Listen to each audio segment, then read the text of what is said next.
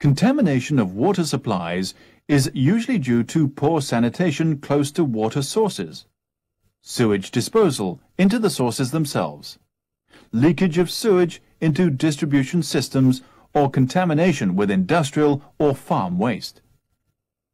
Even if a piped water supply is safe at its source, it is not always safe by the time it reaches the tap. Intermittent tap water supplies should be regarded as particularly suspect. Travelers on short trips to areas with water supplies of uncertain quality should avoid drinking tap water or untreated water from any other source. It is best to keep to hot drinks, bottled or canned drinks of well-known brand names. International standards of water treatment are usually followed at bottling plants. Carbonated drinks are acidic and slightly safer. Make sure that all bottles are opened in your presence and that their rims are clean and dry. Boiling is always a good way of treating water.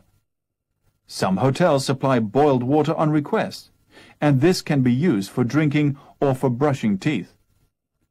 Portable boiling elements that can boil small quantities of water are useful when the right voltage of electricity is available.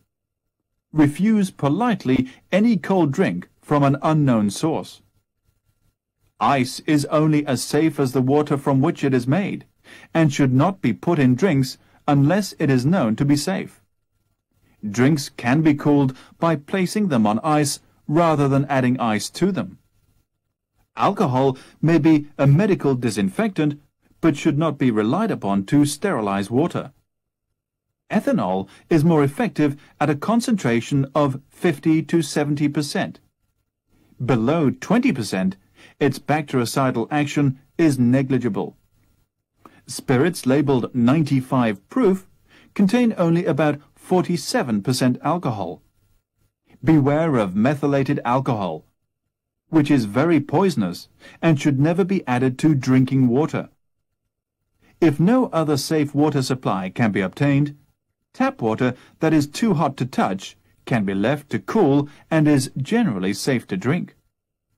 Those planning a trip to remote areas or intending to live in countries where drinking water is not readily available should know about the various possible methods for making water safe.